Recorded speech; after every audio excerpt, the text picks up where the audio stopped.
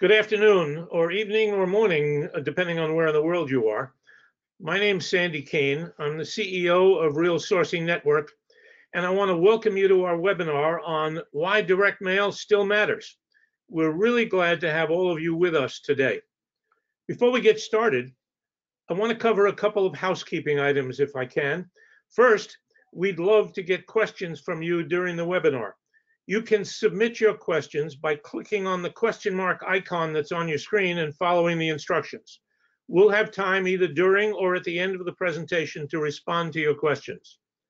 Second, we're recording this webinar, so we'll be sending you a link to the recording within the next few days, so you don't really need to take any detailed notes about what we discuss.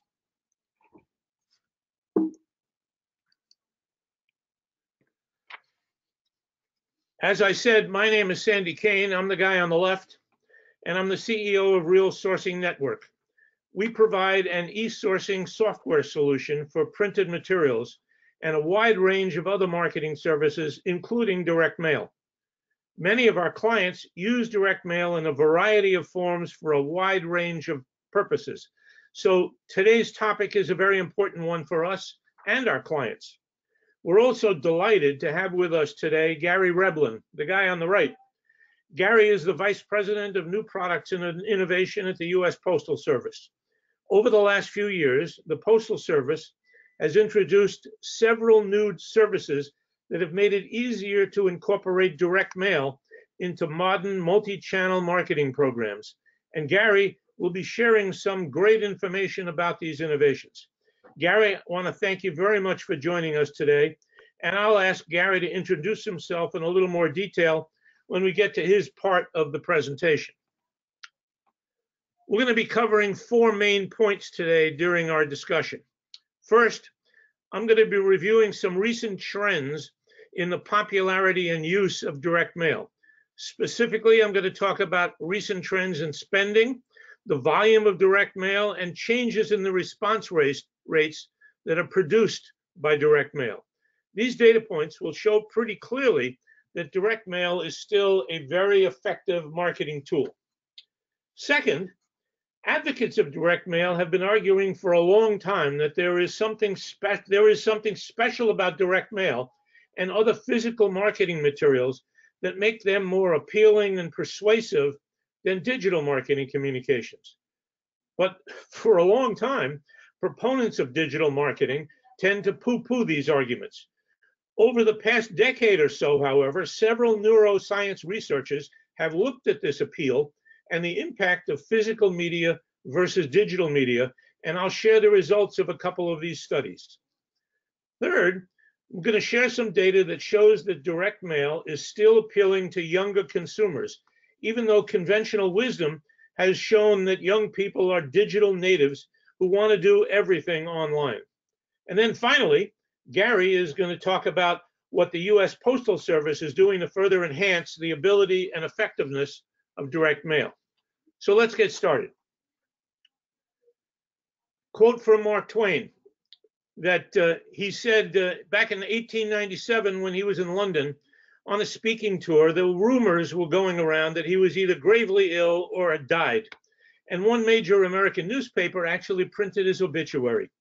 When a reporter asked him for his response to these rumors, Twain replied, "The report of my death was an exaggeration."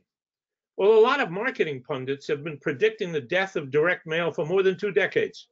These pundits usually point to the explosive growth of digital marketing and argue that most forms of dead tree marketing have become obsolete relics of the past. But to paraphrase Twain, reports of the death of direct mail are a great exaggeration. The reality is, and we're going to show you, it hasn't died, and in fact, in some ways, it's experiencing a renaissance. To prove that point, we only need to look at a few statistics regarding recent trends in the use and performance of direct mail. So let's start with direct mail spending. This chart shows us that spending on direct mail marketing in the US has been relatively stable over the past 5 years, despite all the talk about direct mail dying. We don't have data yet for this year, but the Winterberry Group, who put this data that's on the chart together, has estimated that spending on direct mail marketing this year will be up by 3.3%. And if that proves to be accurate, it means that spending on direct mail will be about $44 billion this year, which would bring direct mail spending back to the level it was in 2015. I wouldn't call that a major decline. I should mention that you're going to see a chart on spending that Gary will show that has numbers that are significantly lower than the ones you see here. And that's because this chart shows direct mail total spend, including the printing, while Gary will be showing only the Postal Service revenue along those lines. If you look at volumes, you see a similar story. It's true that the overall volume of direct mail has declined slightly over these past 5 years, as the chart shows. If you do the math, however, the decline during this period has been about 4.7% over a 5-year period, which again isn't really consistent with the idea that direct mail is disappearing from the marketing mix. What is happening is that marketers are making their direct mail campaigns more targeted and even personalized on a one-to-one basis, while reducing overall direct mail volume. So for example, rather than sending the same generic mail piece to 5,000 customers or prospects, a marketer might send out 4 versions of the mail piece that are individualized to various segments of about 1,000 each, so that you'd see a slight decrease in the volume, but a more targeted message to the audience. Now let's talk about response rates. This is quite interesting. Recent trends in response rates based on studies provide the most compelling evidence that direct mail is alive and well, and it's still a powerful marketing tool. This chart's based on a report that was published by the Data and Marketing Association. It shows that the average response rates produced by direct mail sent to house lists and prospect lists over the past 4 years. House in this context generally means existing clients or known prospects, while prospects are typically thought of as cold calls or cold messaging. As the chart shows, from 2015 to 18, that average response rate for house lists has more than doubled from 4 to 9%, and the response rate for prospect lists has increased 400% from 1% to 5%. Certainly not a decline. There's no doubt that proving the relevance of direct mail through better targeting, segmentation, personalization, etc., has been a major reason for the increased response rates. But it also turns out that our brains are wired to like or trust and respond to direct mail and to other types of physical marketing materials. Over the last 10 years or so, several research studies have used neuroscience techniques, we're getting pretty technical here, to evaluate how human brains process and respond to direct mail and other physical media compared to digital communications. And the next 2 slides that I'm going to show you will demonstrate some of the important findings from just 2 of these studies. The first one was a study that was conducted by the neuromarketing firm True Impact Marketing, done for Canada Post. There were 3 major findings in this research.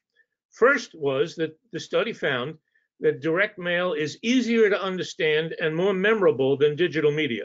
It requires 21% less cognitive effort to process, and elicits a higher brand recall.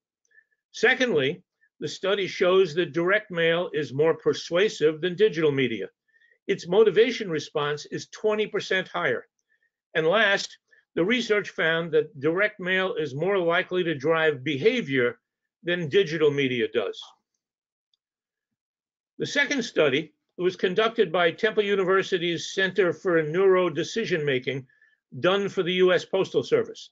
And this research found a number of things. 1, study participants processed digital media quicker, but spent more time with physical content, such as direct mail.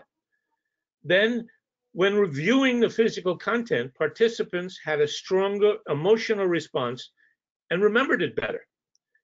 And physical content leaves a longer lasting impact than digital content does.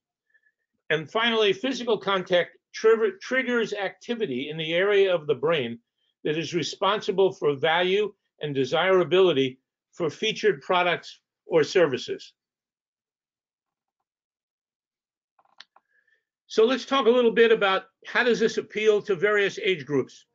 It turns out that even young people who are usually viewed as digital addicts, who prefer to do everything online, have an affinity for direct mail. This table shows that it's based on a research study that was done last year by Quad Graphics. And it shows the percentages of survey respondents who said that they had taken certain actions after receiving a direct mail piece. What the study found was that members of Generation Z, for everybody who's not totally familiar with these terms, Generation Z is normally people up to age 24, and millennials, 25 to 37, are more likely than Gen Xers and baby boomers. Gen Xers are 38 to 53, and baby boomers 54 to 72. But the younger folks, the Generation Z and millennials, are more likely than Gen Xers and baby boomers to visit a website in response to a direct mail piece. Also said that the younger folks, Gen Zers and millennials, are also more likely than Gen Xers and baby boomers to research a product in response to receiving a direct mail piece.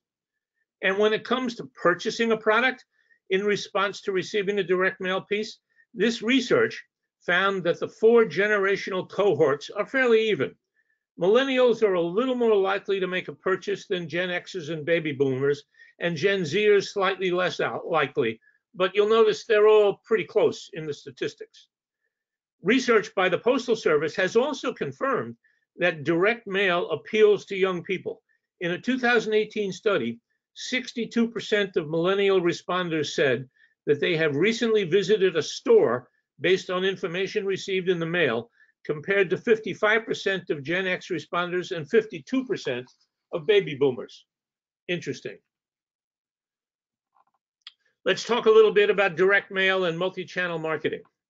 The data and the research that we've looked at so far shows us that direct mail is still an important and effective marketing channel, even when it's used in fairly traditional ways. But over the last several years, we've learned that integrated multi-channel marketing programs, that is, marketing campaigns that use multiple communication channels and techniques in an integrated way, are far more impactful and effective than single-channel programs. And we've also learned that integrated multi-channel marketing programs that include a direct mail component produce better results than those that don't include direct mail. For example, a study was done of 575 marketers conducted earlier this year by Demand Metric, and just over half of the survey respondents said that they include direct mail in their multi-channel marketing programs, and 80% of those respondents reported that direct mail improves multi-channel campaign performance. More specifically, this research found that the inclusion of personalized direct mail in an integrated multi-channel marketing program drives significant improvements in both campaign response rates and ROI. So where do we go from here? While the benefits of using direct mail as a component of integrated multi-channel marketing programs has been clear for some time, it was until recently not that easy to accomplish, but that's changed for a couple of reasons. First, as I said earlier, the Postal Service has introduced several tools and services that make it easier to incorporate direct mail into integrated multi-channel marketing programs, and Gary will be talking about some of these tools and services in a minute. Secondly, several companies are now offering what are generally called automated direct mail solutions. PFL and Pebble Post are just 2 of the companies that are offering these kinds of solutions. We don't have time today to talk about these solutions in detail, but you can look them up, and in general, they enable companies to link certain online activities to the production of a direct mail piece and trigger the production automatically. That's all I've got to say, and with that, I want to turn the presentation over to Gary. As I said earlier, he is the Vice President of New Products and Innovation with the US Postal Service. He and his team are responsible for a bunch of the stuff that he's going to talk to you today. So, Gary, why don't you start by telling us a little bit about what you do at USPS, and I will switch to your charts. Absolutely. Thank you very much, Sandy. I'm a 28-year postal veteran. I started in our engineering group at the time we were launching automation. I've since worked in our information technology group and helped launch the intelligent mail barcode. And today, for the last 12 years, I've been working in our marketing group. I launched our shipping services when we had our government allowed us to become competitive in the shipping market and change our pricing. And really over the last 4 or 5 years, I've really been focusing on, the role of mail in today's world and how mail needs to change given what's going on in digital and the growth in digital to be competitive, not for the next 5 years, but for the next 20 years. And how are we going to go about into today's society where everyone's constantly on their phone, integrating the benefits of digital, but also keeping the extreme benefits associated with hard copy, a lot of which Sandy has just highlighted in his presentation. So with that said, I'd like to just jump right into my presentation. So next, Sandy. So the first is, one of the easiest ways to tell of whether or not somebody likes a channel and likes receiving something is how often do they use it. So what I like to start with is really proof that we've gotten back that people still engage with their mail that they receive. Because it's real important, even if we look at things like what people tell us about bills. And 78% of households still say they prefer receiving at least one of their bills by mail. Bills can act as a reminder for the person that's getting it. It can also provide them with additional details. But the reason why bills is so important to direct mail is that people need to be driven to the mailbox. And as long as they find utility in the mailbox, it's going to help bring all things up. And the point being is 77% of the consumers check their mail still 5 times a week. So they're going to the mailbox on a daily basis. And some stats not on this that I actually find even more appealing is for first-class bills and statements, people are opening them over 90% of the time. And for mail in general, people on average spend 5 to 8 minutes looking through the mail on a daily basis. So when you compare that to a digital, think about it. What might you receive? 5 to 6 pieces of mail, and people are spending 5 to 8 minutes on it. Compare that to a digital world where you're being hit with banners that are really on the side of what you're looking at. How much attention do you spend to the thousands of impressions that you get hit within the digital world? When you're going through the mail, think about it. Are you doing anything else usually when you're going through the mail? No, you're spending attention and your focus is on the mail in front of you. You're touching it, you're feeling it, and you're focusing on it. And you're doing it frequently. So if you go to the next slide, one of the proof points that we like to use is some of the survey data that we get back. And this is one of my favorites because what's more important to small businesses than when a new business opens? And, one of the things that we got back from consumers is 56% of consumers have tried a new business after receiving a marketing mail piece. It influences the customer. They see it because there's not a bunch of digital clutter around it, and they're able to focus on the offer at hand. So that's not to say that we don't think we have competition from digital. In fact, if you look at the next slide, one of the things that we've looked at is really some trends. And one of the first things I want to point out on the left side is Some of that, if you look at, that goes all the way out to 2023. And what we've looked at is what would our trend be if we let digital continue to gain market share at the rate that they've been doing, how it would affect the rest of the market. But the one thing I want to focus people back on is really what, even with that growth, what we've been able to do in the near term. And I point that is, if you look at 2012 and you look at the amount of direct mail revenue that we have, and then you compare that to our last full complete year in 2018, you'll see that even with the trend that's going on in digital, those two numbers are about the same. And that's what our goal is.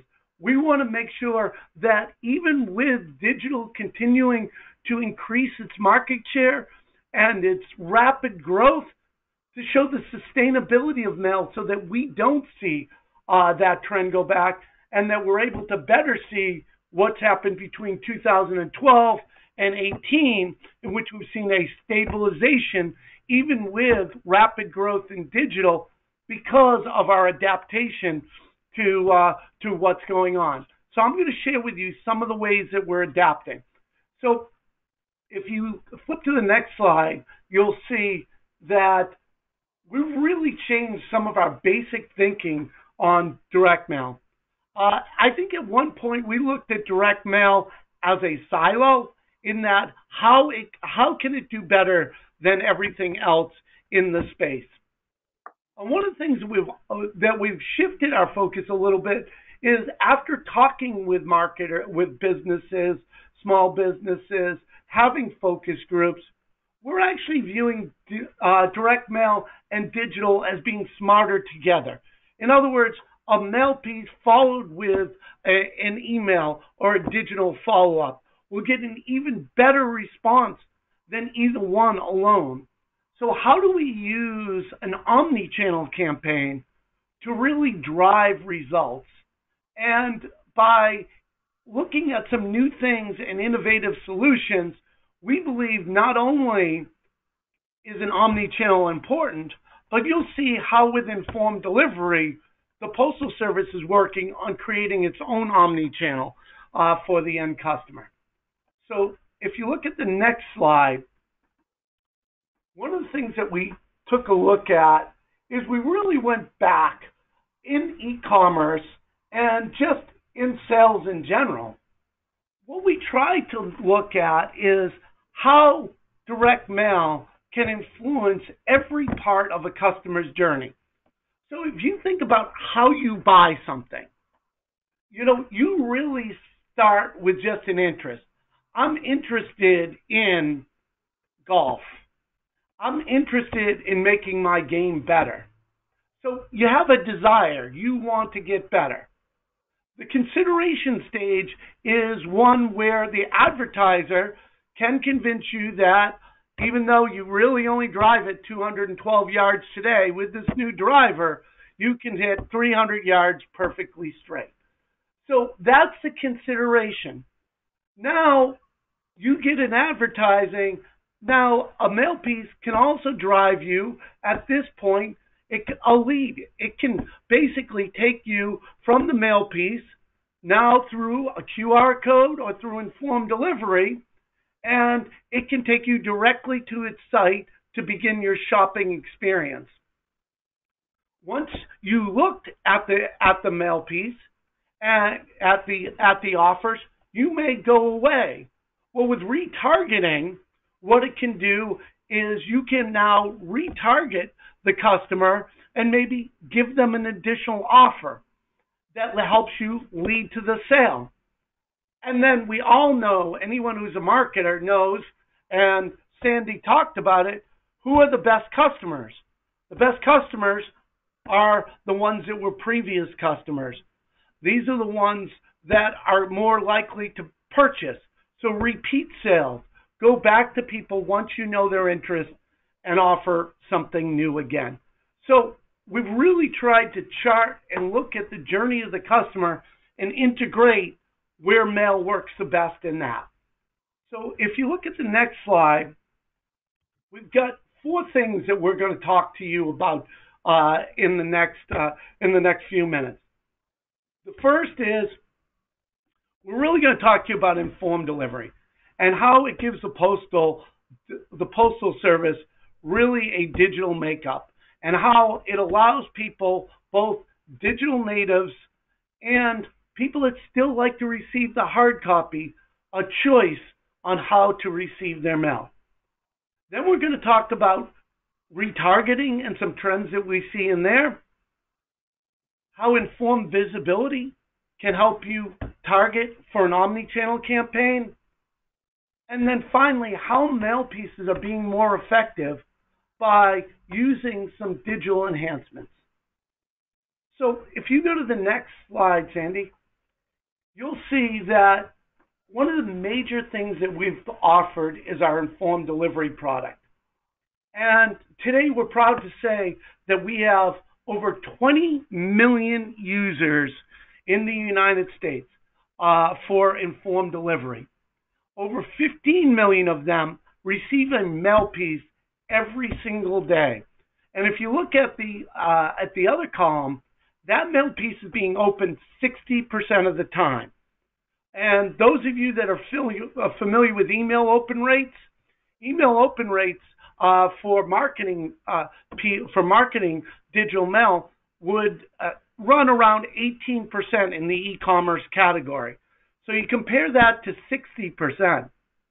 And the other thing that we know is that if you look at who's opening informed delivery at least 5 times a week, that 59% number spikes all the way up to 75%.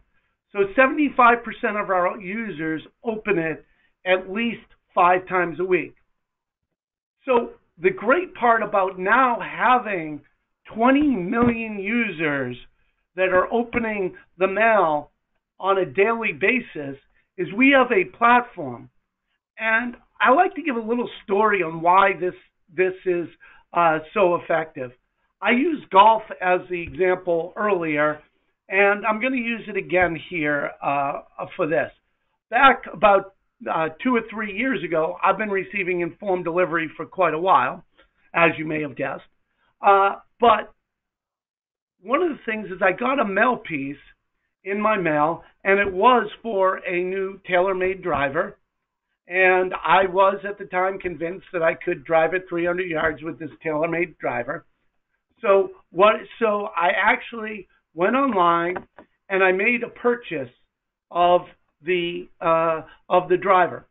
Now, I'd like to point out I still had not received that mail piece because I was on my phone when I saw it, and I immediately went to that site, used the coupon code that was on the mail piece because I can see the mail piece, and made the purchase.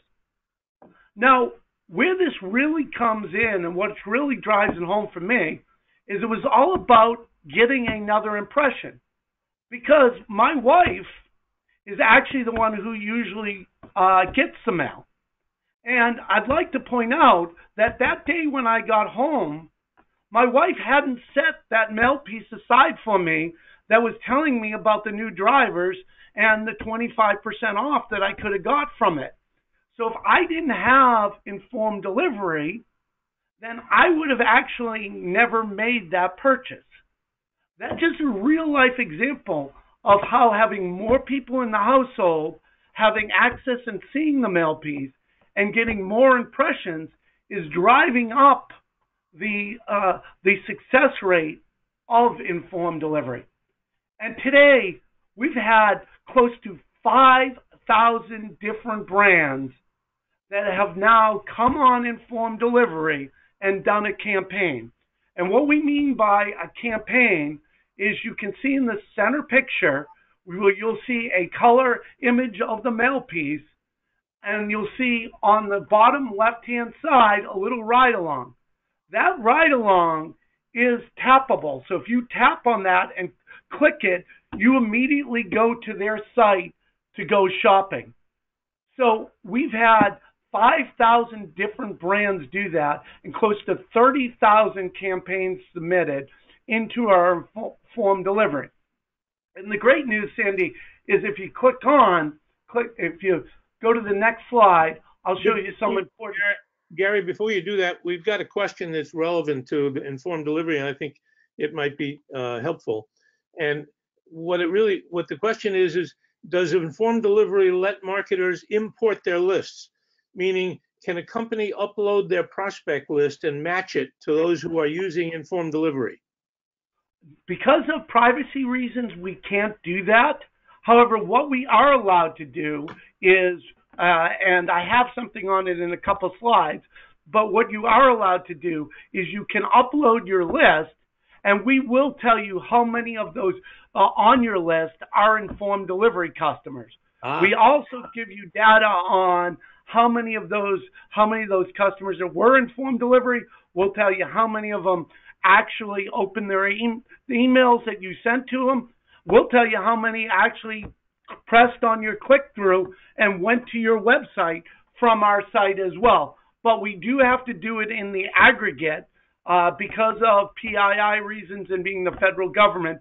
We can't give out individual statistics, but we can in aggregate. So we give you a lot of data to help you get that information, but we can't give you down to the individual name.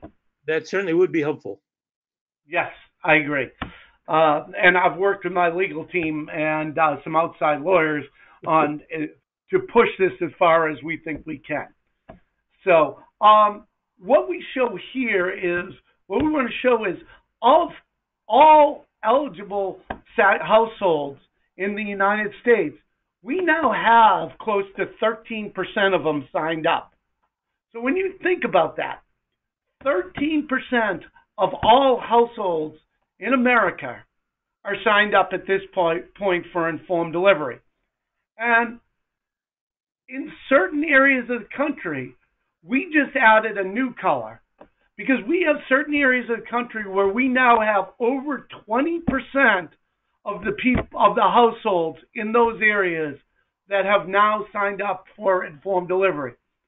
And the reason that's so important is informed delivery is in almost every case leading to an increased response rate in your direct mailing.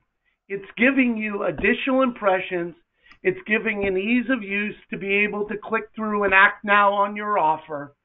And it's just creating an easier way to make that purchase that you're trying to drive your customer to do.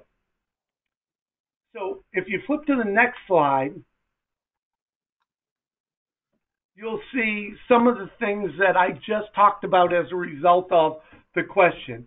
As I said before, we actually give you statistics before you do the campaign and after you do the campaign. So before the campaign, we're going to tell you from your mailing list exactly what percentage of the customers that you're sending it to have informed delivery. And then afterwards, we're going to tell you how many opened it, and we're going to tell you how many people clicked on it so that you can know how informed delivery benefited. Now, I will say, once they click on it and they go to your website, as you probably know, it's very easy at that point to measure your conversion rate to see how many actually converted into a sale. So if you look at the next slide, you'll see one of the things that we want to tell you is the thing that isn't on there. And that's how are customers converting once they click from informed delivery and go to the customer's website. Well, what we did was we created a pyramid of activity on this. So the first thing that we look at is this. We do a survey to a large sample of postal customers on a regular basis. So the first thing that we ask them is, have you seen an interactive ad in the past 6 months? In other words, an informed delivery campaign. Right now, 42% of the people we ask have said, yes, I've seen that. Now, 72% of those customers have actually clicked on that ad and gone to the company's website. And of that, 68% say that they have purchased from the website that they've accessed. So then you look over there and you break it down even farther. So you start with the 68% that have purchased, but there are two other factors that we ask the question. So, okay, 68 have purchased. What percent went to that website? Because some people don't purchase the first time they're there, but they still planned to purchase from that website as a result of clicking through it. 24% they say they may not have purchased, but they plan on purchasing as a result of getting the information or seeing the sale that's on the website, but didn't purchase at the time. So that's the repeat. Only 10% of the customers that had clicked through told us that they didn't plan to purchase from the website. That's a pretty great conversion. And keep in mind, informed delivery is a free service for both the mailer and for the consumer receiving it. So this is what the Postal Service is using informed delivery, is to give us the digital footprint and to drive the ROI. You know, Sandy talked about how the response rate on direct mail is going up. We feel that informed delivery is now part of your direct mail campaign. And this is how we're looking at turning, when you do a direct mail piece, automatically converting that from an individual piece that just hits a person to its own omni-channel campaign only through the Postal Service and at the rate that you're paying for in postage. So next, we're looking at other things as well. What I talk to people a lot about is how we're trying to see the Postal Service different and how we're trying to adapt to a changing world.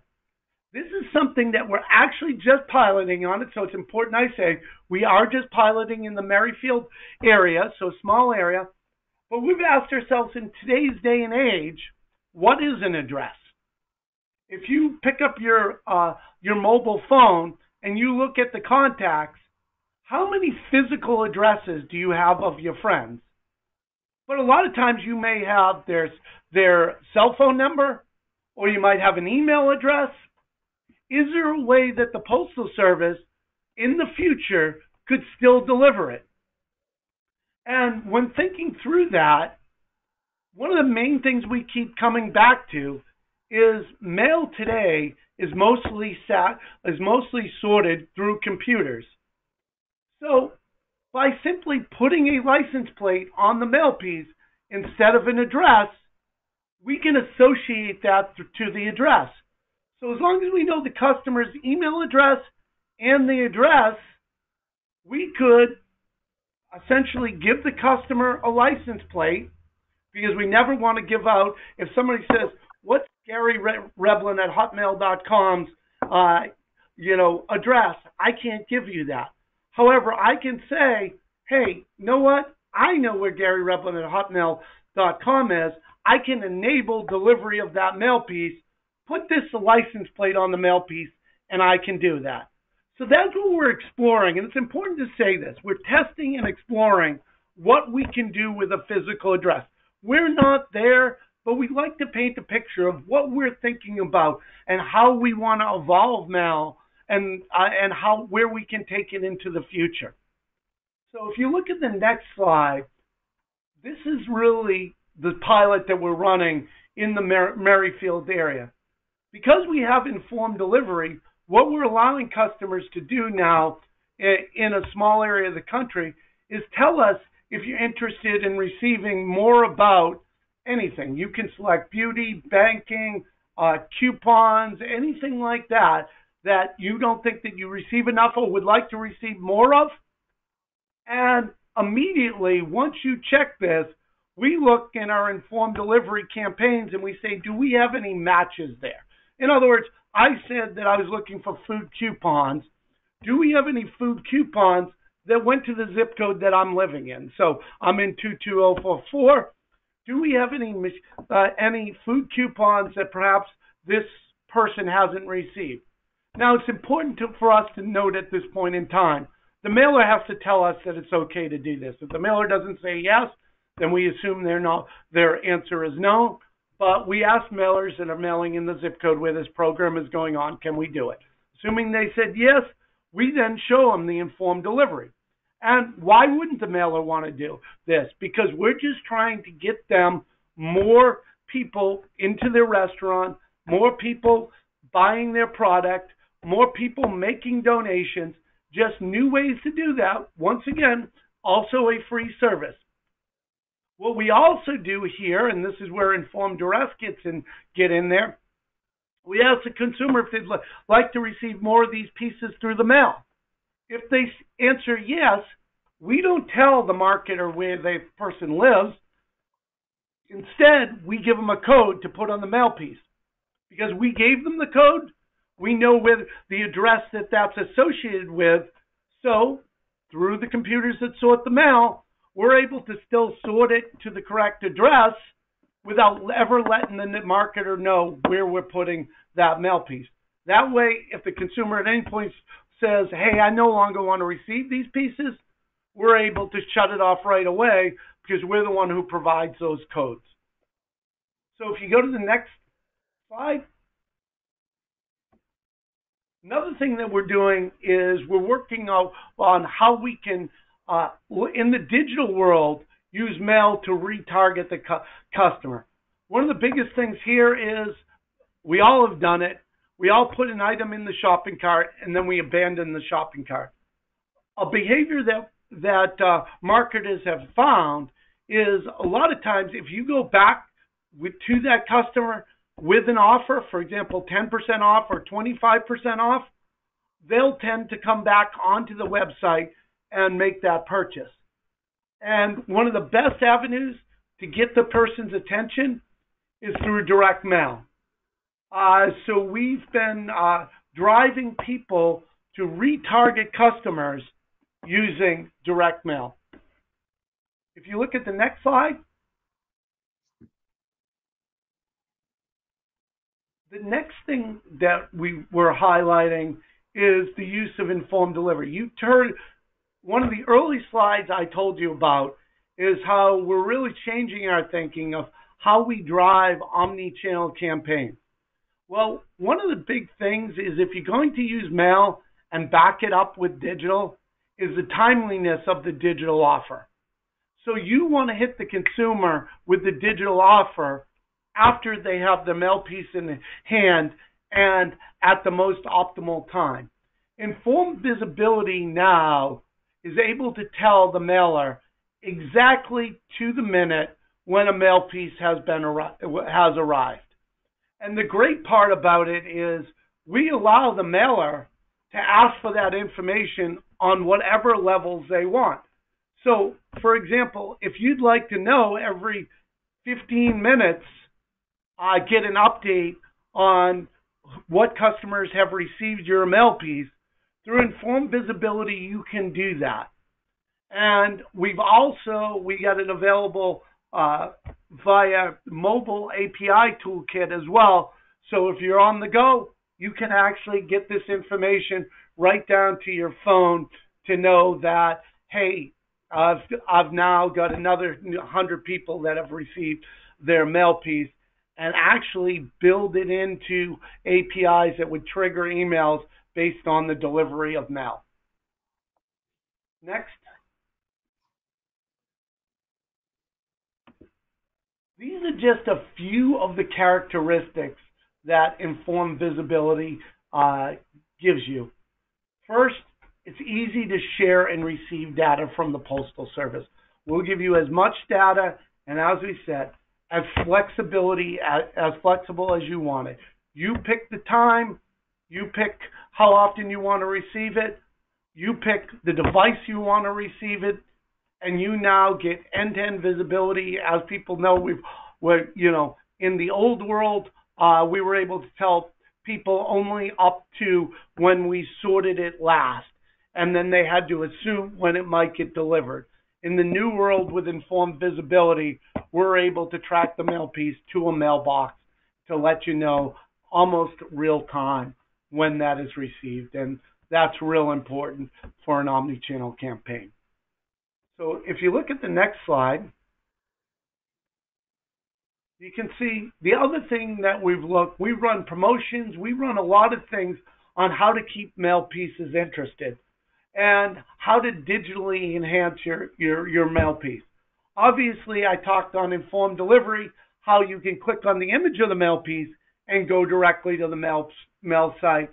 But one of the things that we've also looked at is how you can use tactile to catch the person's attention and then use things like QR codes to drive the customer to the website directly from the mail piece itself. So we're really thinking and working on the whole journey of the mail piece. And every single point in the journey, we're trying to look at best practices to get the mail piece noticed and to make sure that the person can act on that mail piece as expeditiously and in as many ways with as many impressions as possible to get you a better bang for the buck for direct mail and to continue to drive the ROI up of direct mailers. Because the one constant about advertising is people want to advertise in forums that get results. I don't want to advertise what's the new glitzy way to advertise if it doesn't drive people to my store. Postal Service is solely focused on how to drive up the ROI of your mailings and of direct mail.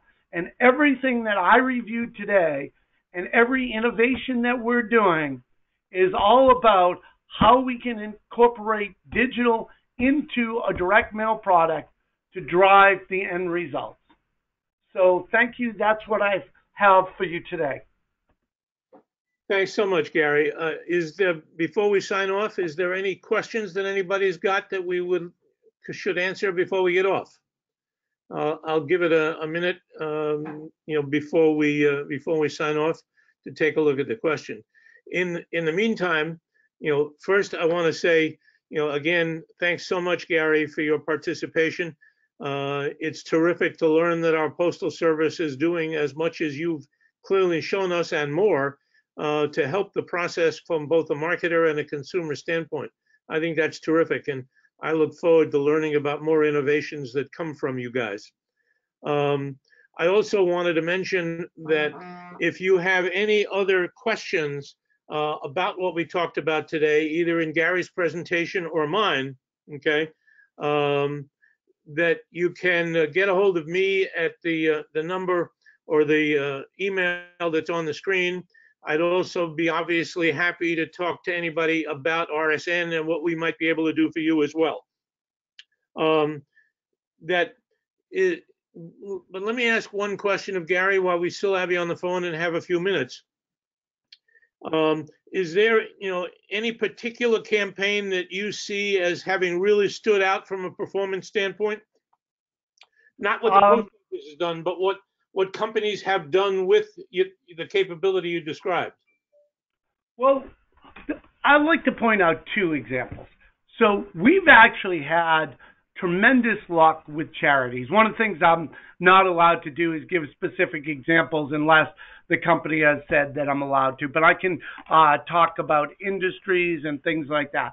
Sure. One of the really neat things that I've seen and that I'm passionate about is we've actually worked with several charities, and the results that they get through informed delivery have really been incredible in driving donations, in driving adoptions of animals, and other things like that, because the ease from seeing the mail piece to being able to click and donate, and all these are mobile optimized, and they make the donations extremely easy. It's been really, really great to see how much donations have gone up as a result of including informed delivery campaigns. That's The other true. area, the only reason I want to do this is we've had tons of examples of great e-commerce campaigns, and one of the things I do like to point out is this is marketing now. That we see some people do not so well, and some people do well. The example I use here is one that can use a name.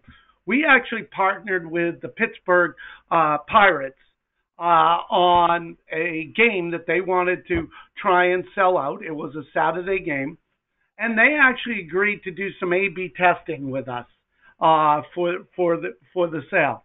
And basically, what they were doing is they were offering they were sending out a direct mail piece to get people to come to the game and purchase a ticket.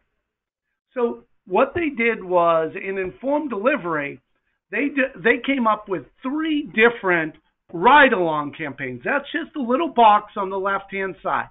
In every case, the direct mail piece was the exact same direct mail piece. In the ride-along content, on the first case, basically all they did was put the Pittsburgh Pirates logo. You know, in that case, what they see is not as many people actually click on that, because you're not giving them a reason to do it. By simply adding a call to action, which is simply in that same box saying buy now, and get 10% off, just repeating the offer on that, we actually saw an increase in sales. Then the next thing that we did was they offered a free Roberto Clemente jersey for certain informed delivery customers by just putting in a coupon code. What they had was they saw another increase in 10% of sales just by adding that into their informed delivery campaign. So the thing that I like to drive home is informed delivery in itself will drive results, and because people will click through. The better the offer you give them and the better the reason you give them to click, the more likely they are to click, and the better it drives results and sales directly from your informed delivery campaign. That's a great example, Gary. I really appreciate it. One more time, I want to thank everybody for their participation, and especially you, Gary, for your help with getting this off the ground. And as we have more information in the future, maybe we can do it again. Again, Thank you very much. Take care, everybody.